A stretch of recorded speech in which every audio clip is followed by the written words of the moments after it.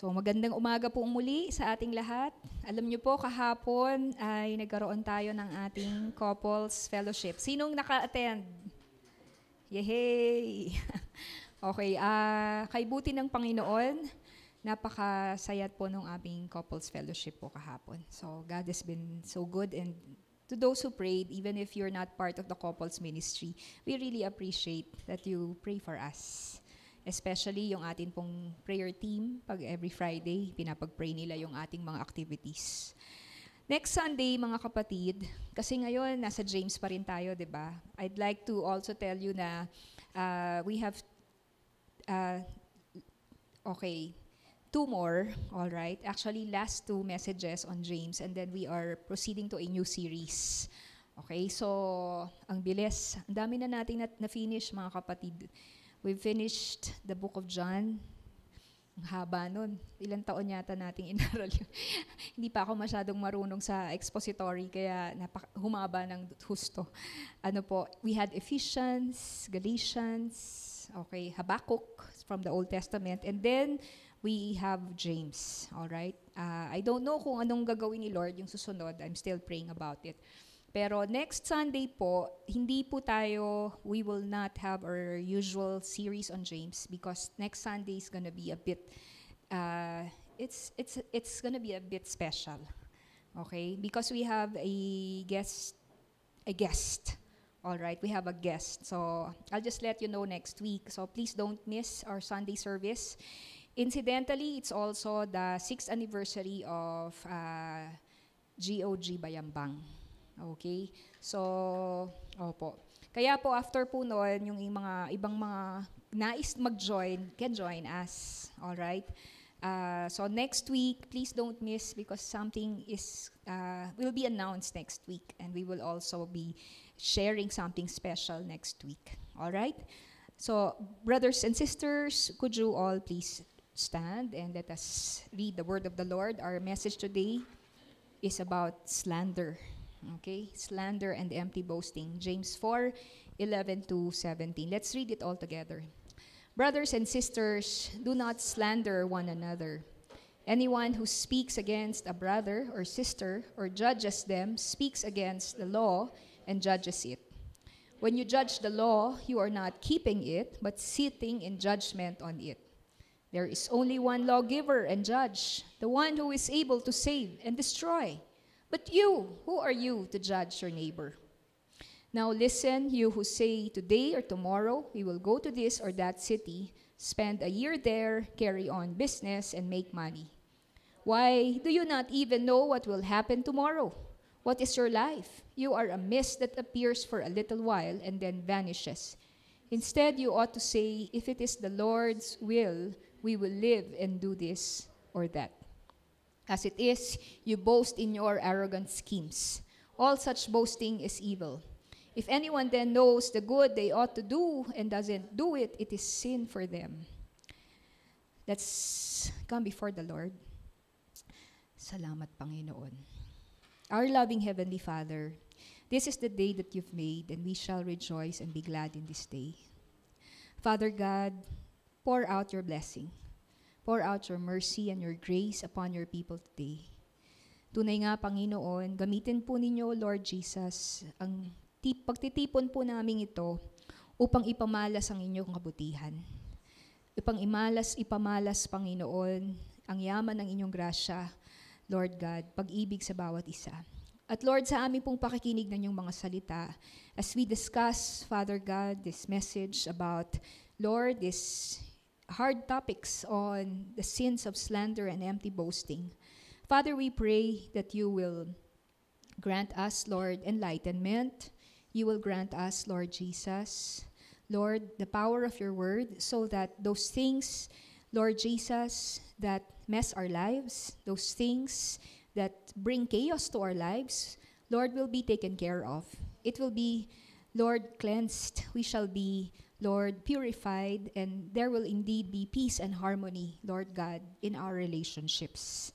Be it here in the church or at home, Father God, indeed it is our prayer, O Lord God, that in all that we do, may it continue to cause glory to your name. Maraming pong salamat sa mga kapatiran na nandito ngayong araw na to. Nagpupuri kami sa inyo, O Jesus, na tunay nga, Panginoon, Lord, kayo po'y dakila, banal, at kayo ang Diyos na buhay. Maraming pong salamat. Pinupuri po kayo at sinasamba sa matamis na pangalan ni Jesus. Amen and amen. Umupo na po tayo, mga kapatid. Purihin ang Diyos.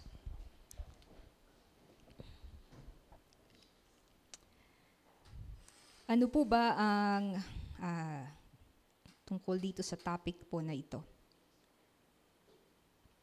Slander and empty boasting.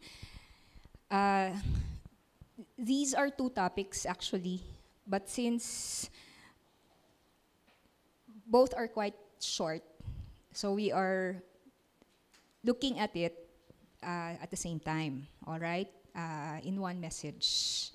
So let's look at quickly our outline for today. Under the topic of slandering others, first is, what is it? Ano ba ito? The other is, why is it wrong? And then the second is empty boasting, an example of a boastful statement. The folly, ibig sabihin ng folly, the foolishness of empty boasting, and what is a practical solution for boasting? All right? Slandering. Let's go straight into the topic. Anyway, palagay ko naman, hindi na ito mahirap intindihin. All right? Dahil ang topic na ito ay napaka-popular. Ito ay napaka-common. In fact, lahat tayo guilty dito. Tama po.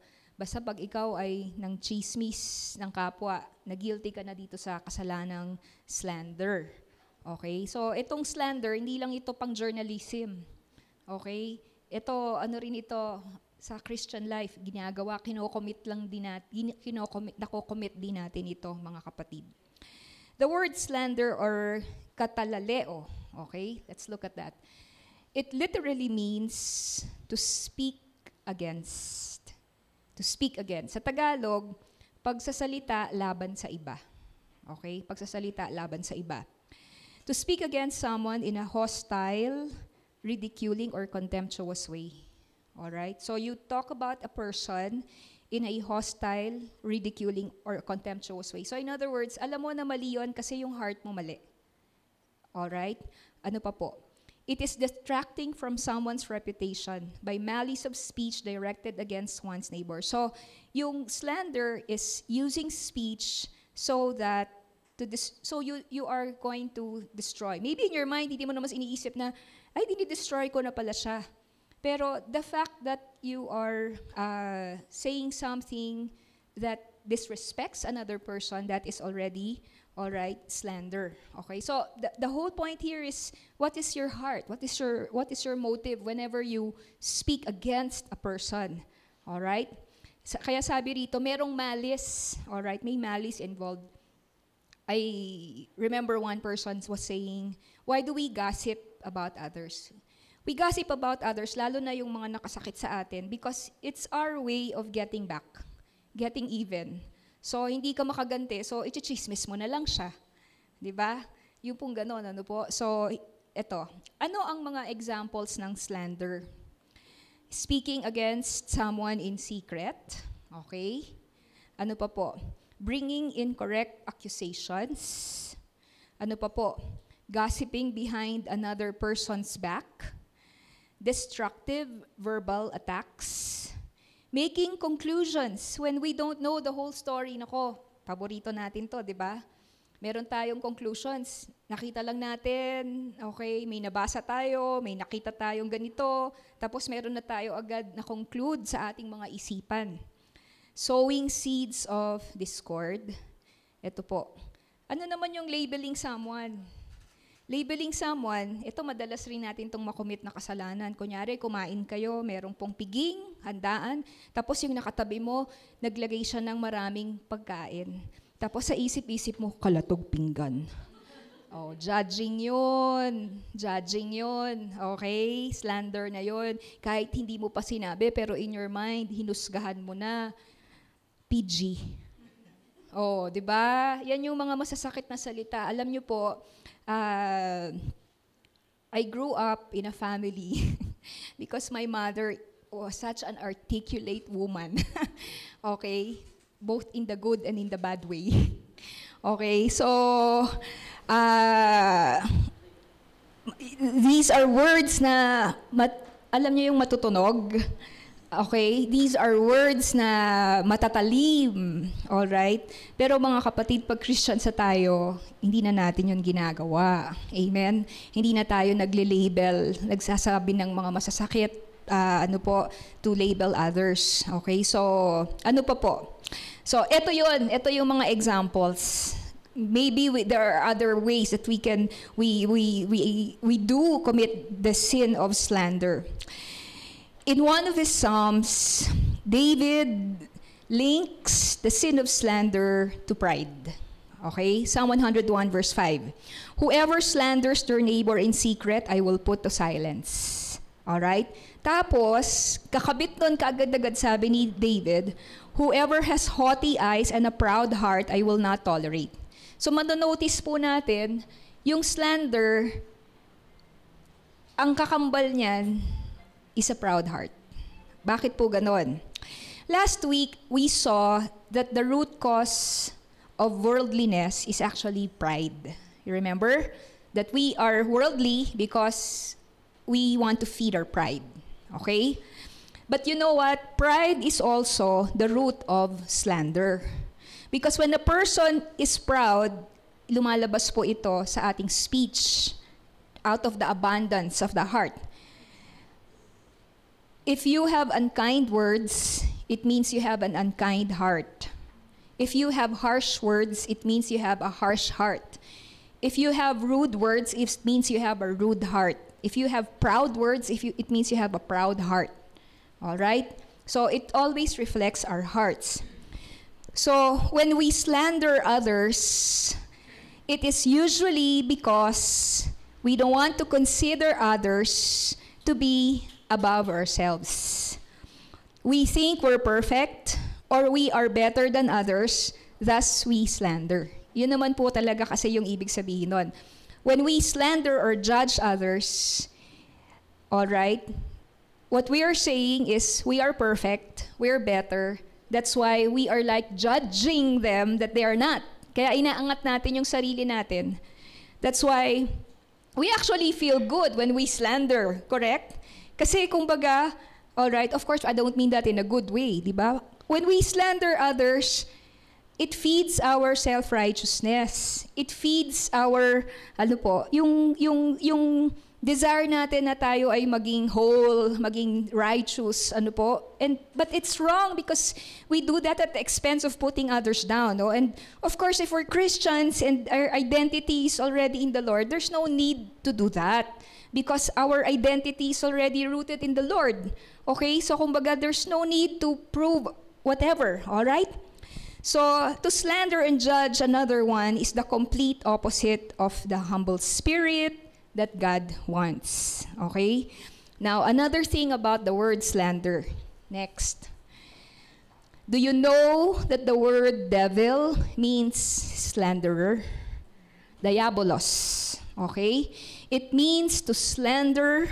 It means to accuse, defame. Alright? Manira ng kapwa. A false accuser who unjustly criticizes in order to hurt, to malign, okay? In order to condemn, especially with a view to sever a relationship. Alright? So, ang diablo, wala talagang magandang iniisip yan. Ang iniisip niya ay parating manira ng relationship. Okay? Kaya po, pag merong slander, ang kakabit niyan, division. Okay? Ang kakabit niyan, hindi peacemaking. Ang kakabit niyan, magkawatak-watak, mag-away-away. Alright? Kaya, kung hindi yun ang purpose ng heart mo, ba't mo sinasabi ang isang bagay, wag mo nang sabihin. 'Di ba? Kasi mag-create siya ng division. Alright? Kaya, bumabalik siya talaga dun sa heart natin po, mga kapatid. In Revelation 12:10, ang sabi dito, the devil is called the accuser of the brethren. Okay? Yan ang ibig sabihin ng devil, the accuser of the brethren. So, ang ibig sabihin nito, when we slander one another, ginagaya natin ang demonyo. Ginagaya natin si devil pag nag-slander tayo. Because it's the work of the devil. It is sowing seeds of division. And because the work of the devil is to steal, to kill, to destroy, slander destroys fellowship within the church. Okay? It destroys the fellowship within the church. Now, ngayon alam na natin yung meaning ng to speak against with a malicious intent. Okay? To speak against someone with a malicious intent to hurt, to divide, to condemn, all right? So, ngayon po, James now delves into the subject and tells his readers that slandering a brother involves the law, okay? It involves the law. But how can James claim that criticism of a fellow believer is tantamount to criticism of the law? Kasi pag tiningnan po natin, okay, let's go to the next verse. So, doon na tayo ngayon sa, number 2 na to. Why is it wrong? Sige, okay lang. Next na. Alright, James 4. Sabi rito, diba? Brothers and sisters, do not slander one another. Anyone who speaks against a brother or sister or judges them, speaks against the law. Okay? So, i-explain natin to. And judges the law. Okay? When you judge the law, you're not keeping it, but sitting in judgment on it. So, let's explain. Ano ibig sabihin nito? Why do we speak against the law when we speak against a brother or a sister? So, bakit may connection yung law? Pag nagsaslander ako, ang bigat naman, agad-agad, lawbreaker na ako, tapos ginudge ko pa yung law. Ayan, tama-tama, may mga law students tayo dito.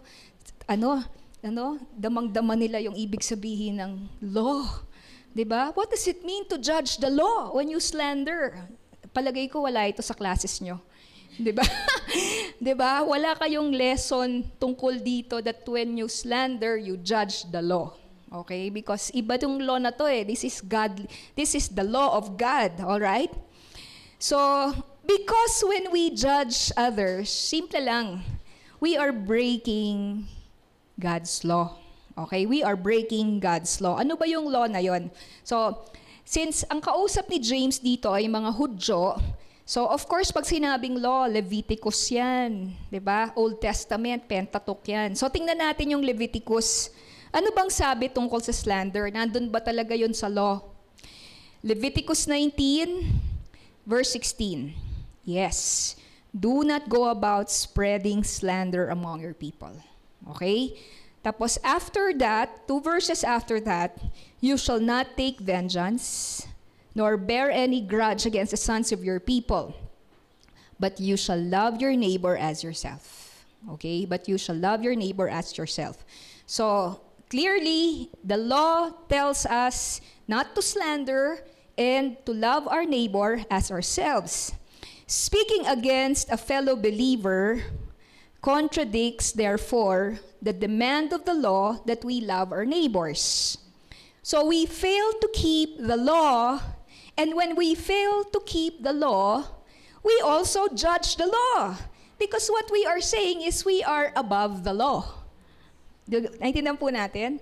So, ito yung sabi ng batas ng Diyos. Love your neighbor as yourself. That's the royal law. But if we judge others, then we're not anymore fulfilling the law to love our neighbors as ourselves. We are now putting ourselves above the law. Okay? We are now putting ourselves above the law. So, si Simon Kistmaker, isa pong nagbigay ng commentary tungkol dito.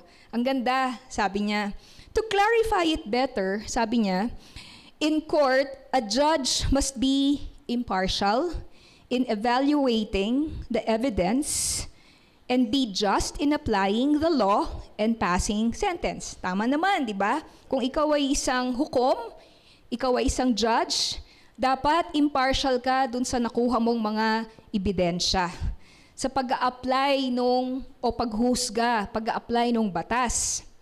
On the other hand, ang isang slanderer daw, by contrast, generally neglects to learn all the facts. Okay? Avoids speaking in the presence of the accused.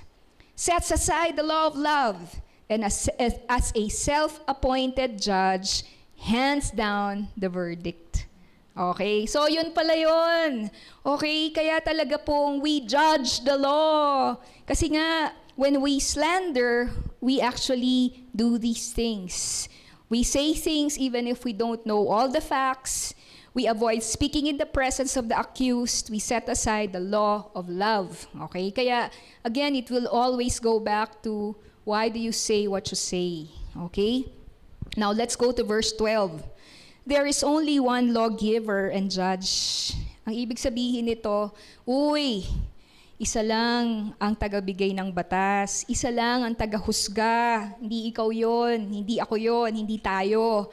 Only one person is above the law. Sabi rito, the one who is able to save and destroy. But you, who are you to judge your neighbor? Brethren, God alone has the right to modify or overrule the law. God is the only lawgiver and judge, and He alone is able to save and destroy. Amen po? Okay, so Diyos lang ang nagbigay ng batas, nagbigay ng hukom. Sorry po. Siya lang ang tagapagbigay ng batas, at siya lamang ang totoong hukom. At siya lamang po ang merong karapatan at kapangyarihan na magligtas o manira o maghusga. Kaya sabi dito, but you, who are you to judge your neighbor? Naku, magtago na tayo sa ilalim ng mga upuan natin. Kasi di ba nakakahiya naman talaga?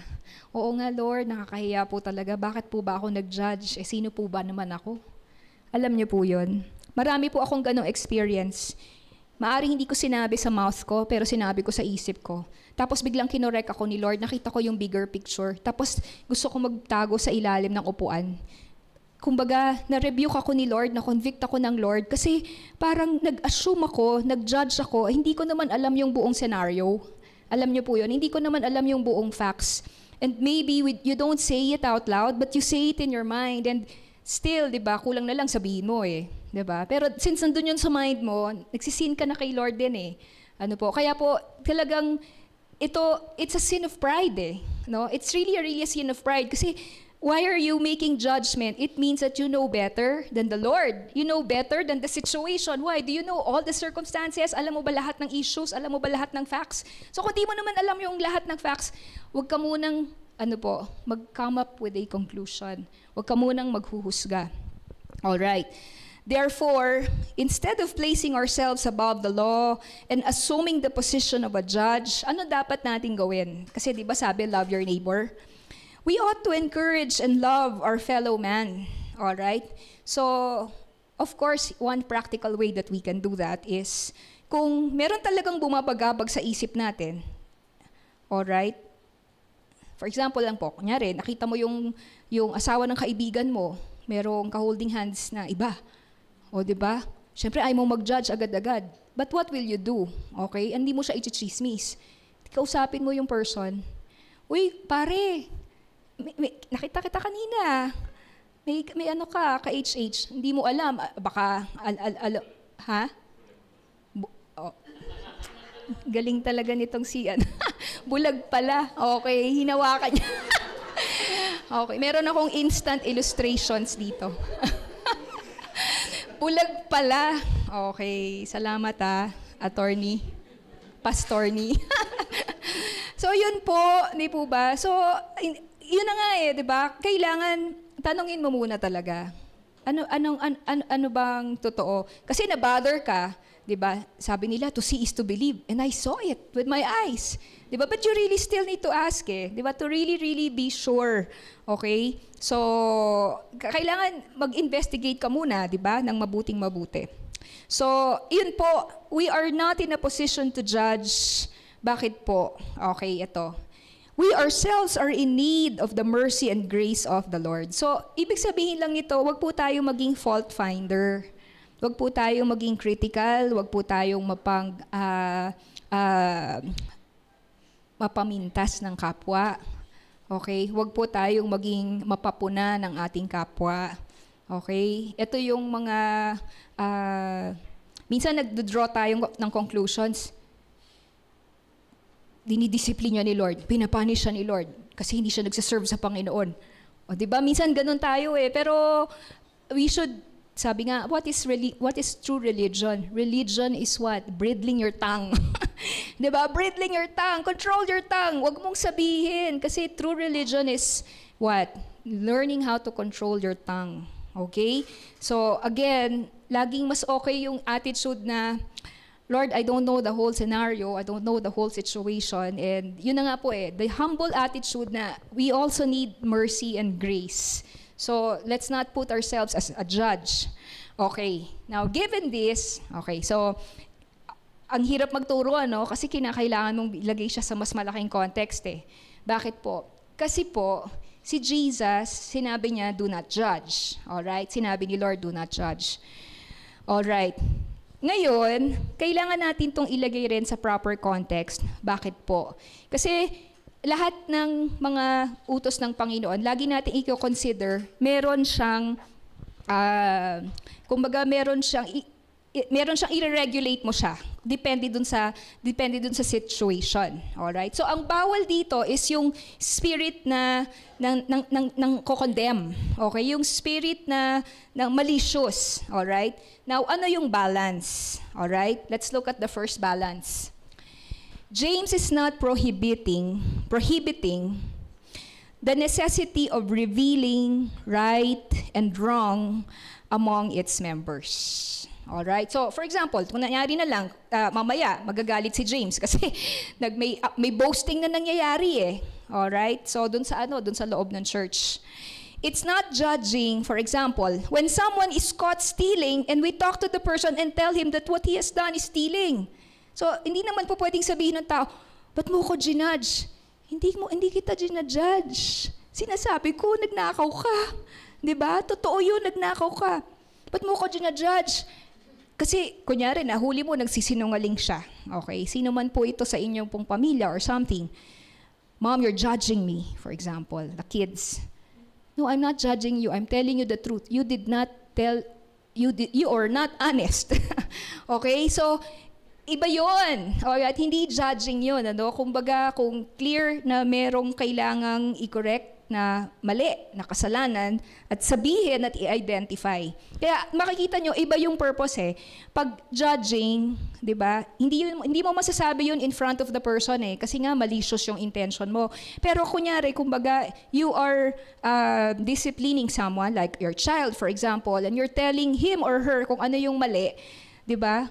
Kinakausap mo siya, and it is to build him up, to build her up, to help him mature, all right, to restore a person. So, it's a totally different purpose. Yung heart mo kasi, it's not to slander, to destroy someone's reputation, but to build a person.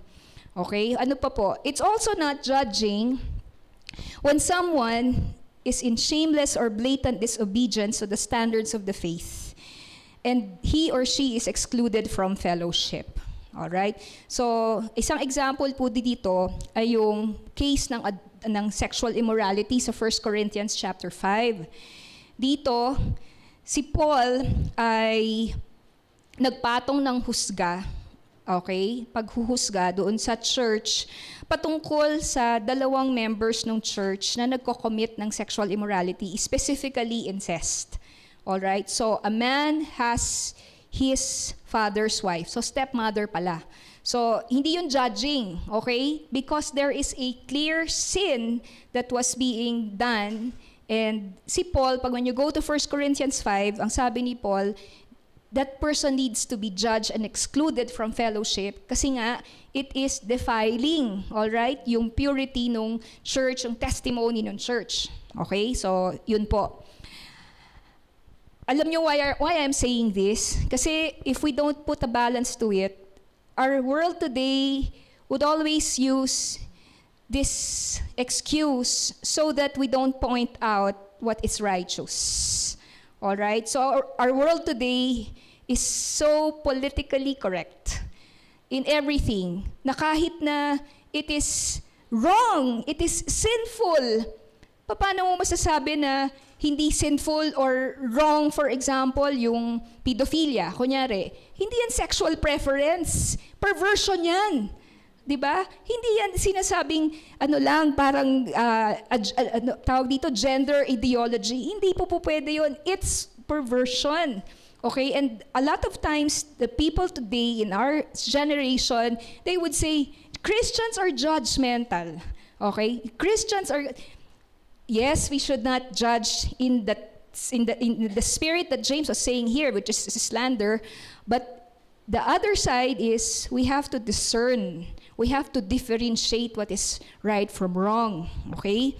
So, ano po yung pangalawa?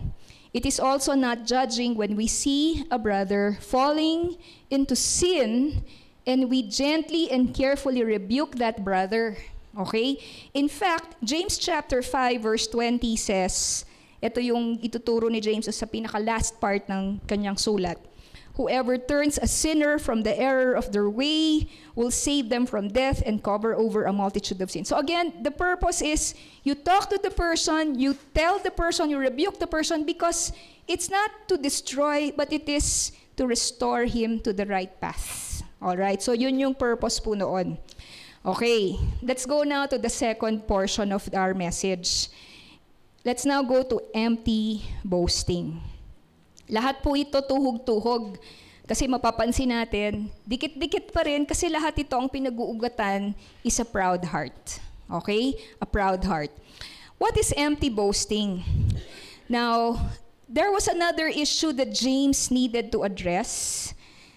Well, apparently, sa congregation na to, maraming mga bida tsaka sikat. Alright? Maraming mga hambog. Alright? So, kaya si James, kinakailangan niya itong i-address. So, aside from conflict, fights and quarrels, a judgmental spirit among the brethren, it appears that bragging was also prevalent in the church. Okay? It appears that bragging was also prevalent. Uy! Usong-uso ngayon ang bragging dahil sa social media. Diba? May mga terms pa nga i-flex mo. Yung una, hindi ko na, ano yung flex? Yun pala, another word pala yun for brag.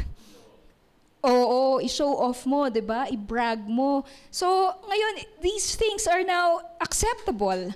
So, sabi nga ng Bible, there will be difficult times in the last days because men will be boastful. Men will be lovers of self, diba? So we see this, kaya I think this one is really, really relevant to us. All right, how do we know that we are already bragging or boasting? The example of empty boasting that James gives is in verse 13.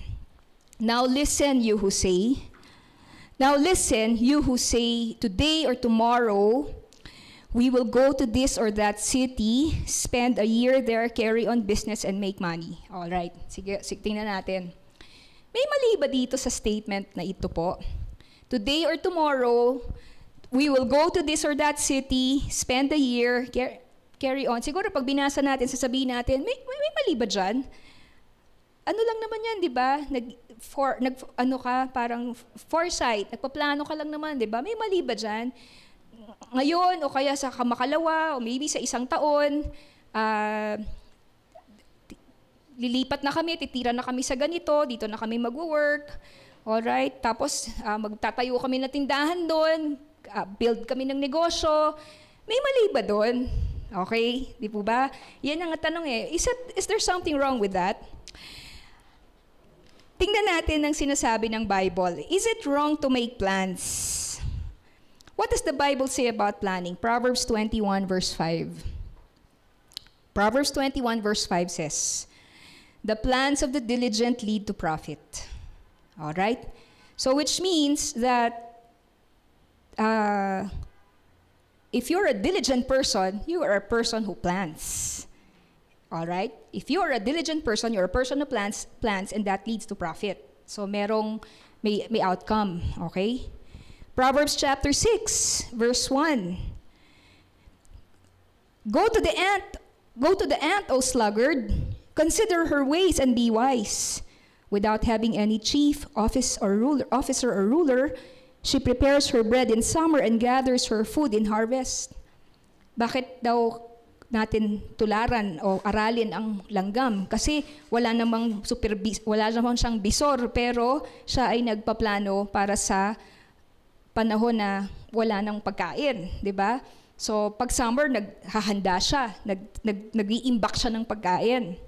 So dito makikita po natin, of course, a host of other verses, especially from the book of Proverbs. Hindi kalooban ng Diyos na tayo ay maging tamad. Okay? Hindi kalooban ng Diyos na tayo ay walang motibasyon sa buhay. Hindi kalooban ng Diyos na tayo ay hindi magplano para sa ating kinabukasan. Alright? So, yun po. So, huwag kayong mag-guilty kung nasa insurance kayo. 'Di ba? Naku, baka naman nagiging earthly-minded na ako. 'Di ba? Sabi ni Lord, okay, be heavenly-minded. Bawal ang so hindi na ako bibili ng insurance policy.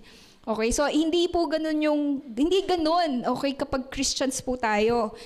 Merong tamang planning. Okay, so bakit mali yung planning sa James chapter 4? Why did James rebuke that kind of planning?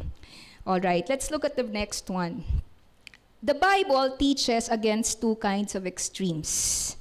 One extreme is never setting goals, coasting in life, apetics, complacency, all right, yun nga, walang motivation. But the other extreme is setting goals without thinking of God. Okay? It is planning without the thought of God. And that is called what? Presumption. All right? That is called presumption.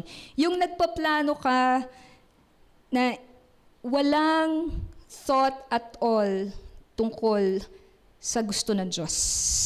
Nagpaplano ka without thought at all kung ito ba ay kalooban pa ng Panginoon o hindi. Alright? And you go right through your plan and you think that it's okay. Alright? So, tingnan natin kung ano yung characteristics nitong words nung businessman kasi ito yung nagsabi nun. Ano? So, dun sa original words nun, that person is actually a business person. Unang-una, he is a what? He is a self-determined person. Sabi niya kasi, today or tomorrow, we will go to this or that city. Anong mapapansin ninyo doon sa merchant na ito? Today, tomorrow, we will go to this or that city. Well, he was making his plans independently. Now, of course, you have to consider, ang kausap po rito, church. So ito ay isang Kristiyanong negosyante. Isang Kristiyanong businessman. So sa kanya, hindi niya iniisip kung ano yung kalooban ng Panginoon. He was making his plans independently. What he thinks, what he plans, that he will do. Okay, what he thinks, what he plans, yun ang gagawin niya. Alam nyo, there is a possibility na yung nagsasabi nito, mahusay sa negosyo. Okay, sabi ng ibang commentators, kasi kung baga, naka-experience ka na ng maraming wins sa pagnenegosyo mo, so kabisado mo na yung kalakaran. Kaya alam mo na kung anong gagawin mo, anong bubuksan mong negosyo, ano yung mga gagawin mo, kasi bihasa ka na. The Bible says, that's pride. That's arrogance. Okay? What else? This merchant is self-confident. I will spend a year there. Spend a year. Siguro mga 1 taon tayo dyan. Alam mo, sigurado na ako dyan Ito lang kailangan mo dyan. Give it a year, give it a 2, ROI ka na. Ganyan yung mga usapan, di ba? Talaga. Pag Christian na, di na dapat ganyan ang words natin, mga kapatid. Alright? Hindi na tayo dapat magsalita ng ganyan. Ano pa po? Self-centered. Bakit? Carry on business and kashing! Make money. Yun pala ang bottom line. Okay? Kashing. Di ba? Nagpe-peso sign ng mga mata. Okay? So, the bottom line or the objective of this merchant is what? Pera. Gawa tayong pera. Alright? Alam niyo po, yun ang nakakatakot di ba? Kapag hindi po tayo rooted kay Lord. Lahat ng makita natin, puro opportunity para rumakit, magnegosyo, kumita. Okay? Kaya po yung puso natin, kailangan talaga natin yan laging papalambutin sa salita ng Diyos. Otherwise, magmumukha tayong pera.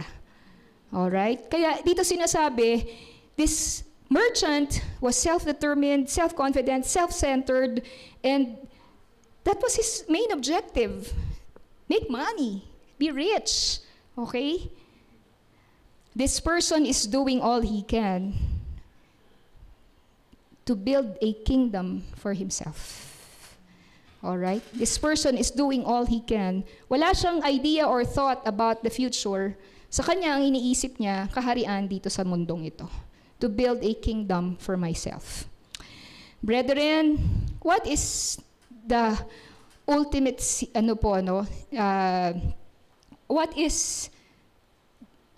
what do we miss when we go on empty boasting?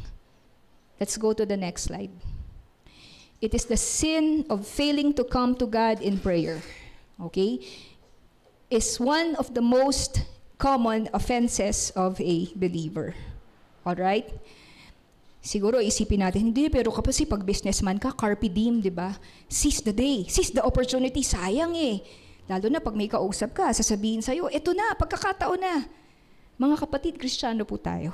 Pag sinabing Kristiyano, ibig sabihin meron tayong Lord. Hindi na atin yung buhay natin. Nagkukonsulta tayo, naghihintay tayo sa Panginoon, nananalangin po tayo. Alright?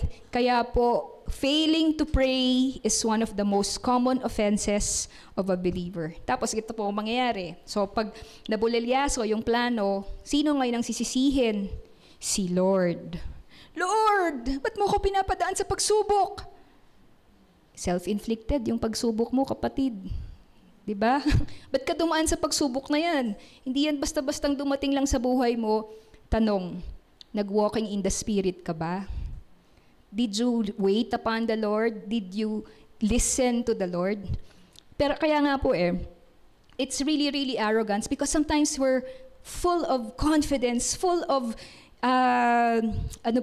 experiences in the past that we've experienced a lot of ang masama kapag wala ka pang victory, arrogant ka pa, di ba? Pero even so, di ba, kahit marami kang experience sa pagnenegosyo o sa mga bagay-bagay, hindi po dapat, no? Hindi po dapat. Ayaw po 'yun ng Panginoon. We make plans, yun na nga po, and then we blame the Lord, okay? So that's wrong. So now let's look at the folly, okay? What is the folly? Bakit ito foolish? Why should we not do empty boasting? Sabi sa verse 14, why? You do not even know what will happen tomorrow. Sa Tagalog, bakit? Hindi mo ba naman alam kung ano mangyayari bukas sa buhay mo? Baka bukas matsagasaan ka ng pison. Alam niyo ba yung kasabihan na yon? Diba? Siyempre, ang laki ng pison, paano mo naman mamimiss yun? Paano ka masasagasaan? Pero diba, paano kung bigla kang masagasaan? What is your life? You are a mist that appears for a little while and then vanishes. As it is, you boast in your arrogant schemes. All such boasting is evil. Now, si Solomon warns about the sin of presumption. Proverbs 27 verse 1. So, hindi lang ito si James Proverbs 27:1. Do not boast about tomorrow. Alright? Huwag kang magmalaki tungkol na meron ka pang bukas. For you do not know what a day may bring forth. Agree? Alright? Agree. Diba? Now, of course, similar din ito dun sa parable ng Panginoong Jesus tungkol dun sa parable of the rich fool. Do you remember that? The rich fool or the rich man was so wealthy that his barns were filled to overflowing. He said to himself, this is what I'll do. I'll tear down my barns, build bigger ones, and there I will store my surplus again. And I'll say to myself, you have plenty of grain laid up for many years. Take life easy. Eat, drink, be merry. At ano po ang naging outcome? The Lord said, you fool! This very night your life will be demanded from you. Then who will get what you have prepared for yourself? In this parable, the man is called a fool not because he was planning for the future, but because he thought that he was in control of his future. Okay? So, yun yung parable of the rich fool na kapareho nitong sinasabi ng James. Mga kapatid, wag po tayong maging todo secure sa mga plano natin sa ating mga buhay. Plano man ito sa ating pag-aaral, sa career, or sa ating pagtanda. Let us not be so sure of our plans as if we know all the events of the future, because we actually don't. We actually don't. There was a time in my life when I said to myself, dito na ako tatanda sa ministry na to, dito na ako mamamatay sa ministry na to, ano po. Tapos biglang, boom, biglang something hit me, unknown hit me on the head, and suddenly our lives changed in just a snap. All right, so in other words, akala mo siguradong sigurado ka na. Tapos biglang binura ni Lord lahat ng plano mong 'yon. James chapter 4. You do not even know what will happen tomorrow. What is your life? You are a mist. You are a mist that appears for a little while. Alam niyo po ba yung mist sa Tagalog? Sino nakakaalam ng mist? A mist for a little while and then vanishes. Correct, 'di ba? Hamog, 'di ba? Mist, yung hamog na nanggagaling po sa ilalim ng sa lupa, 'di ba? Na paggising mo sa umaga. So, nothing but vapor that vanishes before the rising sun. So pag uminit na, wala na yung hamog na yan. So sabi ng Bible, ang buhay daw po natin ay para lang siyang hamog. Appears for a little while, tapos na, tapos wala na. Share ko po sa inyo a few illustrations of people who made arrogant boasts. Example was a magazine publisher, J.I. Rodale, a zealous advocate of health foods, claimed at the age of 72 that he would live to be 100. The same week that his prediction appeared in the New York Times, he was being interviewed for a television program, again claiming that his bones were as strong as ever. Moments after making his boast, he died of a heart attack. Okay? Another person, Dr. Stuart Berger, a nutritionist, claimed that he had the formula for living past the century mark. Although he had supposedly found the secret of youthfulness and convinced many to follow his advice, he died in his sleep at the age of 40, grossly overweight. Oh no, di ba? Ano pa po? There was the author, Jim Fixx, who advocated of running to prevent coronary trouble. Alright? So advocate siya ng running para wag kang ma-heart attack. Yet at the age of 52, he died of a heart attack, ironically while running. Okay? Nalala niyo ba yung guy na he called the strongest man in the world, si Jack LaLanne? Yung nagro-run ng ilang boats, no? Sobrang lakas. Tapos he vowed that he would live up to 100. You know what? He died when we were studying him way in the past. He died at the age of 92. He died of pneumonia. Alright, so, wow, pneumonia lang. Tapos na. Alright, so, mga kapatid, hindi natin talaga hawak ang buhay. Kaya nakakatakot diba? Nakakatakot magyabang. Kasi, huwag kang mayabang kasi talagang subukan ka ni Lord. Yan, nakakatakot talagang magsabi ng empty boast eh. Diba? Uy, ang lakas-lakas ko. Yung mga ganun tipo, diba? Na ang galing ko. Kaya ko to. Tapos biglang, if you exalt yourself, God will humble you. Alright? So, let's be careful with our speech. Let's be careful with our words. Psalm 39 says, we are merely moving shadows. Mga anino lamang tayo. And all our busy rushing ends in nothing. Moses, who lived to be 120, wrote a prayer in which he said, our days may come to 70 years or 80 if our strength endures, yet the best of them are but trouble and sorrow, for they quickly pass and we fly away. Alam niyo po, pag naka 70 years old, meron ba tayo ritong 70? Wala? Ay, meron! May seniors nga pala tayo. Alam niyo po, pag lumagpak ka ng 70, tapos nadadagdagan na yan. Wow, every year, bonus. Every year, bonus siya ni Lord. Amen? Oo, talagang yan. Lalo na kung paabutin ka ni Lord ng 80, wow! Sobrang bonus na yun.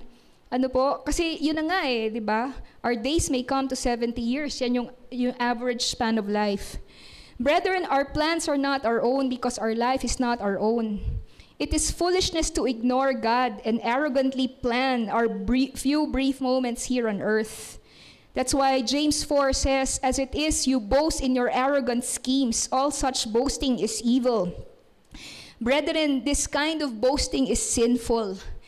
That word arrogant schemes is a word describing a quack doctor roaming around making empty boasts to have cures to rid people of their ills. Is para kang isang albularyo na meron kang bit-bit na kung ano-ano sasabi mo na mapapagaling ka nito pero actually hindi naman.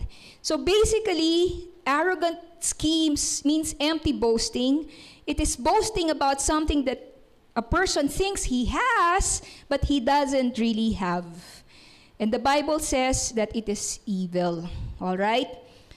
Tanong, ano po bang klaseng boasting ang nakalulugod sa Panginoon? The boasting that pleases God is the one that exalts in the Lord. Amen? The boasting that pleases God is the one that exalts in the Lord. Ibig sabihin, our confidence is in the Lord and not in ourselves. Our confidence is in the Lord and not in our plans. Our confidence is in the Lord, who He is and what He is able to do, and not in our intelligence, not in our planning. We boast in the Lord. 2 Corinthians 12, therefore I will boast all the more gladly about my weaknesses, so that Christ's power may rest on me. For when I am weak, then I am strong. So true boasting that glorifies God is not boasting on our abilities. It is boasting in the Lord and putting our confidence in the Lord alone, who is the one who truly blesses. Amen? He is the one who truly blesses. He is the one who is able to give us the ability to make wealth. All right? He's the one who gives us the ability to flourish in what we do, to be established in what we do. That is why when we are to boast, it is to boast in the Lord. He is my enabler. He is my sustainer. He is my wisdom. Amen? He is the one who establishes what I do in the Lord. So, brethren, we are allowed to plan, even encouraged to plan, like the hardworking ant, but not in an arrogant, no thought of God kind of planning. All right, so we must make our plans prayerfully, very humbly. And last, a practical solution for boasting. Okay? A practical solution for boasting. So, syempre nagpaplano pa rin naman tayo, di ba? Anong dapat nating sasabihin? Lagi nating sasabihin ito. You ought to say, verse 15, if it's the Lord's will. Amen? All right? Can we say that all together? If it's the Lord's will. Yung short version yan, Lord willing. Okay? Laging ganon. Pag sinasabi mong Lord willing, pinapaalala mo na hindi final yung plano mo. Okay ba yon? Hindi sinasabi mo na yung plano mo, hindi yan final. Pwede yan burahin ni Lord anytime. Sinasubmit natin sa Panginoon. So brethren, the key to avoid boasting is to always include God in the picture. If it's the Lord's will. Now, these words, hindi to lucky charm, ah. Yung iba, sinasabi lang nila yung Lord willing, di ba? Sana magkatotoo, Lord willing, Lord willing.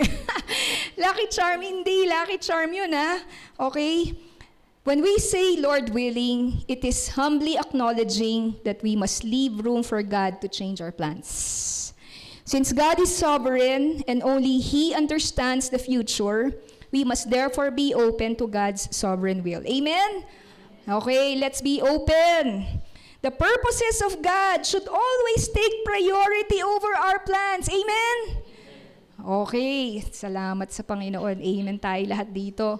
Ibig sabihin, Lord, kasi mahirap, di ba? Kapag sa heart mo, hindi mo masurrender yung plano mo. Idol yan. Idol yan. Kapag hindi mo masabing, Lord, kahit hindi ito mangyari, Lord, kahit di ako mag-asawa. Naku, patay. Diba? Paano na yon? Lord, kahit na ano. Hindi po eh. Pag sinasabi nating Lord willing, ibig sabihin, Lord, submit ako sa plano nyo po. Kahit, ano po, baguhin nyo po ito, okay lang po. Of course, mahirap yon. Pero yun na nga, we need to ask God to give us that kind of submissive heart. When we say it's the Lord's will, actually what we're doing is we're developing a godly and realistic attitude towards life. We accept that our lives are subject to the sovereign will of God.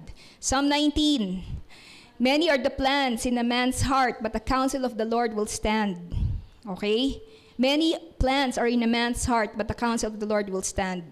It's good to make plans, but we must submit all our plans to the Lord. Proverbs 16:3, commit your works to the Lord, and your plans will be established.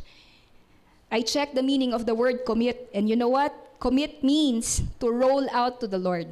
Ilatag mo lahat sa panalangin ang mga plano mo. Yun ang ibig sabihin ng roll it out. Roll it out to the Lord. Ilatag mo lahat sa panalangin ang mga plano mo. Ibigay mo ito sa Panginoon at hayaan mong siyang mag-establish ng mga plano mo. Alright? So, ito na yung closing. Sabi ni James, if anyone then knows the good they ought to do and doesn't do it, it is sin for them.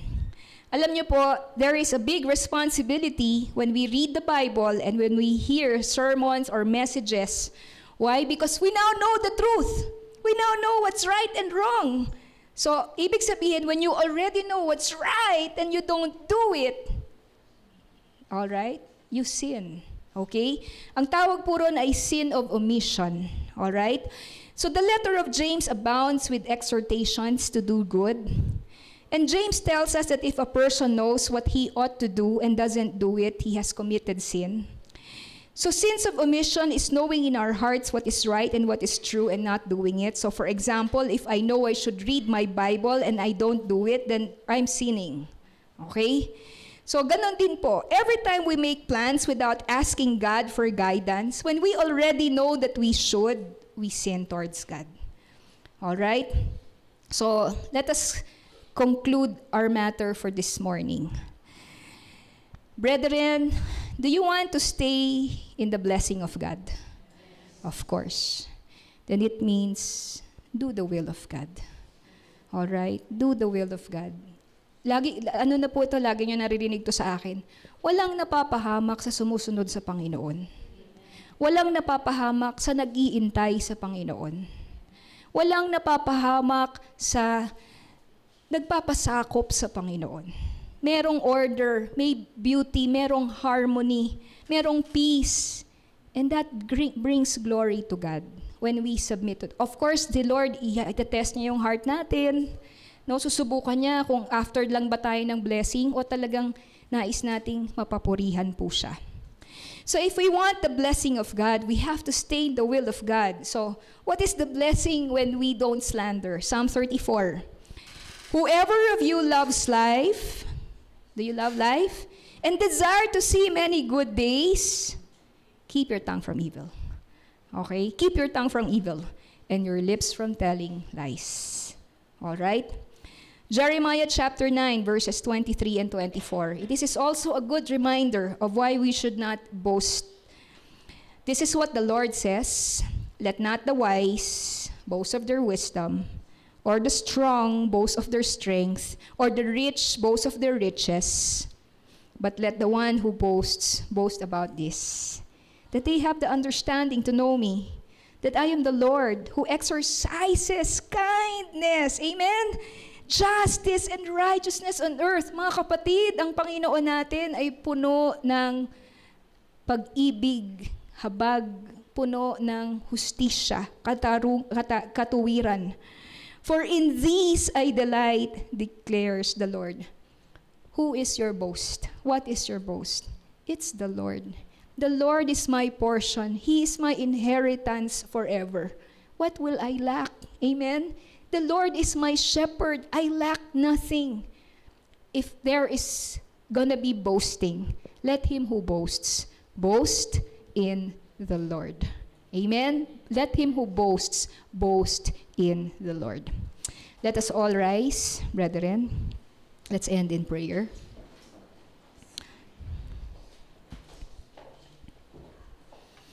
Lord Jesus, hallelujah. We bless you, we praise you, we worship you. We exalt your most holy, blessed, wonderful name. Marami pong salamat. Sa inyo po namin, Panginoon, sinasubmit ang aming puso at ang aming buhay. Salamat po, Panginoong Jesus, our dear Father God, for your word to all of us today. Tunay nga, Panginoon, mahal niyo po kami. Dahil itong mga bagay na ito, Panginoon, ay sinasabi niyo po sa amin upang kami po, Panginoon, ay masanctify. Your truth preserves. Your truth cleanses. Your truth, O God, revives. And Lord, kami po ay humihingi ng kapatawaran kung kami po, Panginoon, ay nakakomit ng anumang bagay na kami po ay kinakaugnay ninyo patungkol po sa mga narinig namin ngayon. Kung kami po ay nakapag-slander ng tao, kung kami, Panginoon, ay nakapag-empty boasting, kino-confess namin sa inyo, Panginoon, humihingi po kami ng inyong kapatawaran, patawarin po ninyo kami. Salamat po, Panginoon. And Lord Jesus, nais niyo po ang aming pong pagbabago. Nais niyo po, Panginoon, na kami po ay magbago. Nais niyo po na kami po ay lalo pa pong maging kawangis ng inyong bugtong na anak na si Kristo Jesus. Salamat, Panginoong Jesus. Lord God, this is your will for us, that we might be more conformed into the image of our beloved Savior, Jesus Christ. Thank you, Lord God. Kinocommit po namin, aming Panginoon, ang inyo pong iglesia. Tinataas po namin ang bawat isa, ang bawat buhay at ang bawat puso. Lord God, na kami pong lahat ay lalago pa po sa inyo. Lalo nyo pa pong hawakan, O Diyos, at pagpalain ang aming pong lakarin sa inyo. Bless our walk of faith, Father God. Lord Jesus, you said in your word, I will instruct you. I will teach you with my eye upon you. I will counsel you with my holy word. I will instruct sinners in the way that they should go.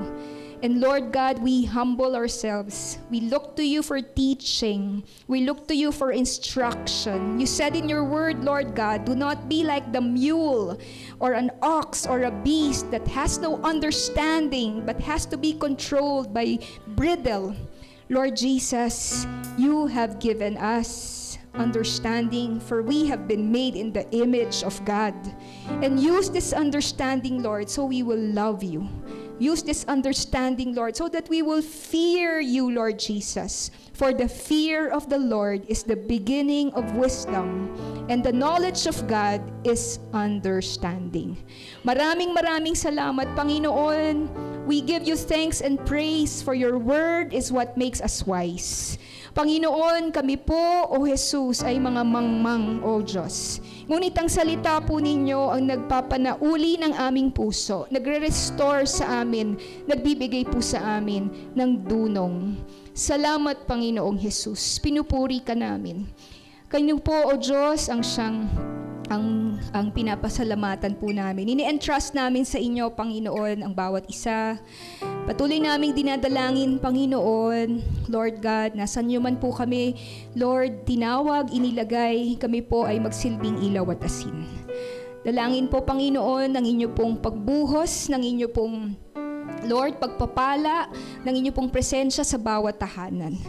Puspusin niyo po ng presensya po ninyo, O Jesus, ang inyo pong church dito sa Gospel of Grace. Indeed, Father God, Lord, we pray that, Lord, our church, Lord God, your church, Lord, would be a blessing. Lord, may we be a blessing, Lord Jesus, to the city of Baguio. May we be a blessing, Lord God, to our neighborhood. May we be a blessing wherever you have called us. Lord Jesus, and all this we can only do because of the power of the Spirit at work in us. Not by might, not by power, but by the Spirit of God. Salamat po, Panginoon. Lord Jesus, we also entrust to you, Lord, yun pong mga may sakit. Kung sino man po sa mga sandaling ito, Panginoon, ang meron pong pinagdadaan ng karamdaman, o sino man po ang meron pong pinagdadaan ng, Lord God, suffering, Lord, dalangin namin ang inyo pong pagpapagamot, pagpapagaling, O Jesus. Dalangin po namin ang inyo pong, Lord God, comfort at encouragement sa sino mang nangangailangan ito. Kinocommit namin sa inyo ang aming pong mga handog, ang aming tithes, ang aming offerings. This we give with cheerful hearts, thanking you, Lord Jesus, for the privilege to become partners in the kingdom of God. We bless you, we love you, we worship you. To you we give back, Lord, all the glory, the praises, and the honor. This we pray in Jesus' mighty name. Amen and amen. Sister Marga. Before we leave, let's sing the song again, How Good It Is. Tayo po umawit sa Panginoon. Palakpakan po natin siya.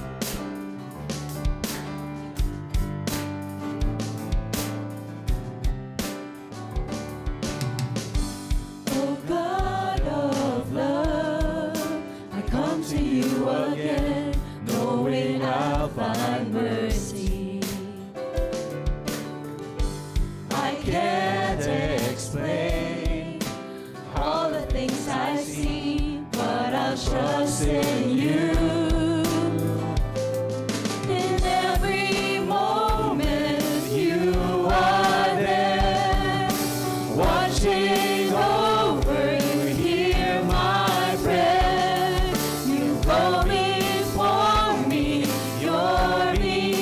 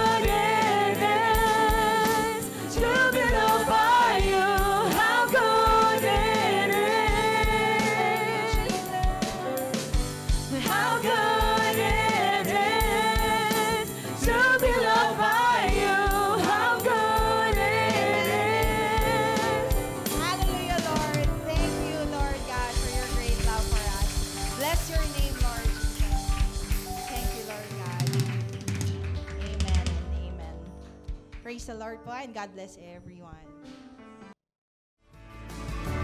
Praise the Father, praise the Son, and Holy Ghost. Bless the Lord.